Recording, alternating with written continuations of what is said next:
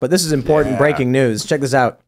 Vice Media nears deal for $400 million sale out of bankruptcy.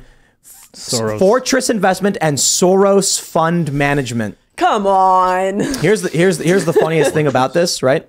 It's the deal gives them a valuation around 400 million, a major drop from 5.7 billion. Here's the other thing though. The valuation includes the existing debt that it has. How much? The debt, I believe, there was a $250 million debt financing round a few years ago and then a 30 million. I'm not exactly sure how they're doing it. The 250 million in debt was from Soros. I think that was Soros fund management as well. So it may be that Soros is actually just buying the company for, what would that give him? $120 million? No, $220 million. From a company that was once worth 5.7 billion. So of the 400 million they're paying out, 220 of it was debt? So Soros already has 250 million in debt with Vice. So if the deal is for 400 million, which includes the debt, I could be wrong about this. Maybe people in the chat could clarify, someone who knows how the economics works of it. But it sounds like Soros already holds a portion of that 400 million, unless the deal is to buy out the rest of it. But then he holds the debt. So I think this multi-billion-dollar company is being washed out for a couple $100 million. The whole clickbait apparatus is dying. People are sick of it. BuzzFeed's gone, and it's only being upheld by political actors like this. But Vice wasn't that in the beginning. But Vice got big because they were like, we're gonna go down and we're gonna hunt down scopolamine in Colombia. Yeah, dude. We're gonna go find the magic shaman who's gonna do crazy like ayahuasca, and then it turned into 10 Reasons SpongeBob's homophobic. What happened? Do you remember how? Do you know how it changed exactly? Was there a linchpin that switched, or was it just a slow burn? Tim left. I was told. That was it. I was gone. I was there when they were doing the based. So actually, Vice News started because of me, and that is the words of Shane Smith. He said it at the Knight Foundation Awards. They were doing on the ground reporting, but it was not. There was no news division. They were doing these like adventure style documentary shows where it's about the regular guy going to Afghanistan and telling a story. And then I was like, I want to do real news reporting. What changed simply is. From my perspective, I agree with this take, but this came from a friend of mine who is a high-level employee. They got accused of sexual harassment and assault. And to get out of it, the investors were like, become a feminist company. That way you can get past the negative press. The concern was, we're not going to go down and see our hundreds of millions of dollars in investment lost. So just come out, start doing feminist stuff, and you'll be safe from these attacks. And they went, you got it. Talk about a fall from grace. Wow. If they went the route I explained in my vision, they would be worth still billions of dollars. I told them to go the route that we are going here. Yeah, maybe they would be worth like 900 million or 1.3 billion, like a quarter of what they ended up at, what they were at one point, but they'd still be around. That's the point. No, I don't maybe, believe any of what you guys are saying. You think I'm a liar? I think both of you are. I think what happened was Tim told them, Tim saw what the future was, and he said, you know what you guys should do? You should pander to feminists and the left. The young people love it. You're going to get a lot of viewership. It's what the mainstream media is doing. Let's imitate the big guys. Because you wanted to leave and start your own thing, and then you did. I went and worked for Disney. After you neutered them, you wanted a little more experience before you got out, you know, and did your own thing. And the same thing happened. You played the long con. The same thing happened with Fusion, and it was hilarious. When I went to Fusion, which is ABC News Univision, they said, we want to be nice Vice. We want to be young and edgy, but we don't want to do the weird stuff where they like crap in jugs and like throw it in the air or something like that. Because Vice did like weird stuff like that. And then I was like, cool. And they said, we want to do a show that's very much travel adventure, meeting like drug dealers in Venezuela and covering those stories. And I'm like, perfect. Let's make it happen. And then 8 months later, they brought in a new editor-in-chief who changed his Twitter banner to Down with Whiteness. And then I was like, oh boy. And then I was just like, here's my plan for this November. I'm going to go to Fukushima on the anniversary and see where they're at with the redevelopment of the region. And then they were like, okay, that's cool, I guess. It gets 500,000 views over the weekend. And then they're like, but we're still really interested in talking about trans kids, which gets like 1,000 views. They were obsessed with chasing this stuff. Sure enough, a couple years later, they lay off everybody and they washed billions down the toilet. Did Shane leave the company at some point? No, he's still there. So he's getting this. He's not the CEO anymore. And they're saying they're going to find a role for him. But like, this guy's just not worth anything anymore. I mean, look, don't get me wrong. The dude's probably worth, I don't know what this puts him at. Maybe $1 Shane Smith? Yeah, that'll put him at maybe 80 million, which is like, come on, that's not nothing. He's a rich guy.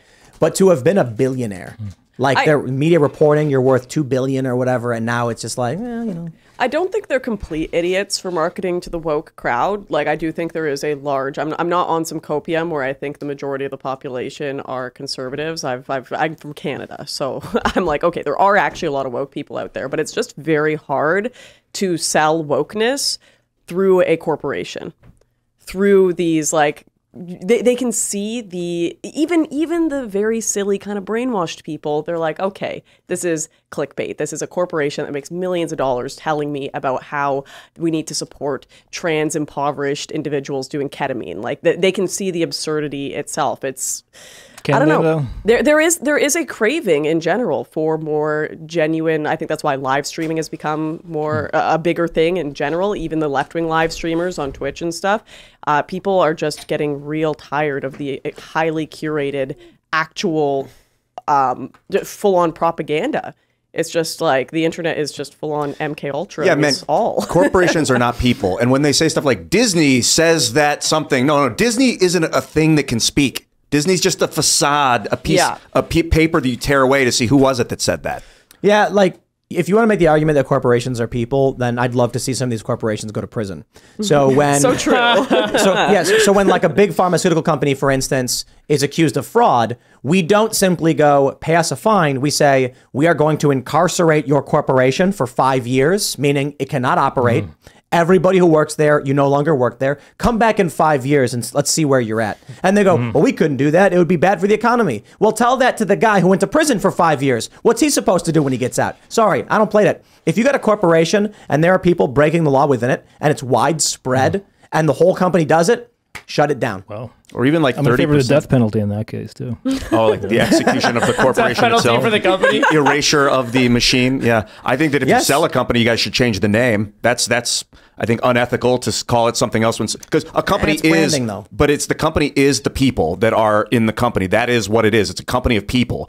And so if the people change, then it's a different company. So but I mean, look, I don't want the factory. I just want the name Callahan. It's premium. Then have it in parentheses behind the new name, at least so you see the trail of like what it used to be, what Disney now is. But it's not Disney. Walt Disney's gone. That's going to make for very long domain names. Yeah, and the corporation owns a bunch of IP. So you're talking about branding. They can rebrand if they want. It's like Blackwater. They just reappear as something new every other year. I'm just saying, like, name, I think. The idea that you could go to a major pharmaceutical, like let's say there's a major pharmaceutical that was accused of fraud and then found to be liable for that fraud and were fined billions. I can't think of any Billions of pharmaceutical dollars. companies like that. I'm pretty sure it's all of them. I'm pretty sure every single one. It's a cost of doing business. So now you have these big pharmaceuticals being like, okay, how much money can we make off defrauding people? 2 billion. What will we be fined by the government? 1 billion. Hot dog. We're gonna make $1 billion. That's what they do. There needs to be a more serious penalty. Does anyone have the schizophrenic soap, Bonner's soap, where it's got like all the text on it? I love the soap that spies on you. Well, why is it schizo soap? No, it's got like so much text about like religion and God, and you just sit there and read it's it. the one true religion. The Dr. Bronner's. Yeah. Anyways, all right. they should do that. Disagree.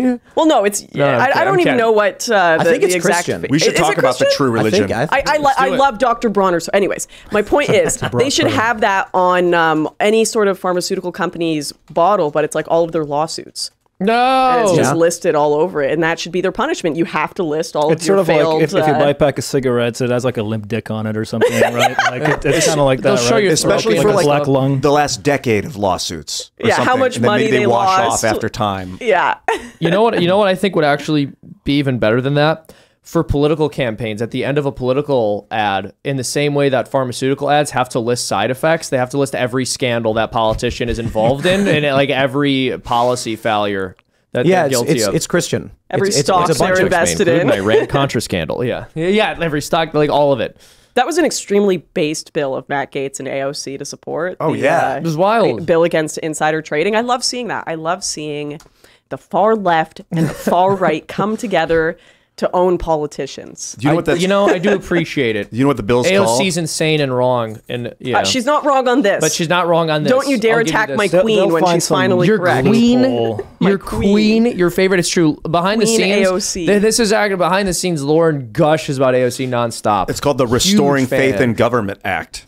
I like the name. Restoring my faith in AOC Act. Yeah, I think you're onto something with AOC. Like it's not I it's can not fix time her. to demonize. Exactly. Like if you really think she's Lex Luthor or has that kind of power to become Lex Luthor, we should engage in conversation now and get ahead of this, and rather than just wait for some horrible populist uprising where we use the mob to dictate law and order. I think we need to psychologically manipulate her by whenever she does anything like really good. Super the red pill. whole right wing need to just send her like So- super loving messages constantly and just be like, keep going, queen, keep going. And then she'll slowly like psychologically be like, whoa, well, I'm getting a lot of support for this, and just move further and further right and then until I've fixed her. And then everyone's going to keep criticizing her from the right when she does something bad, and then it's just going to be psychological abuse, No, where no, it's no. going to be like very brutal, both ways. It's going to be like insanely high praise and then really brutal criticism. No, it what has you're to be nice. advocating All of for it has to be nice. is a hardcore manipulation right Yeah, now. but like this is a when she does narcissistic something cycle wrong, of when abuse she does with something AOC. wrong, it has to be like, that- we love you so much, but I can't believe you failed us here. We're really disappointed, but we believe in you. Oh my gosh, wouldn't it be awesome if political commentary was done that way? Thanks for watching this clip from the Timcast IRL podcast. Hang out with us live Monday through Friday at 8 p.m.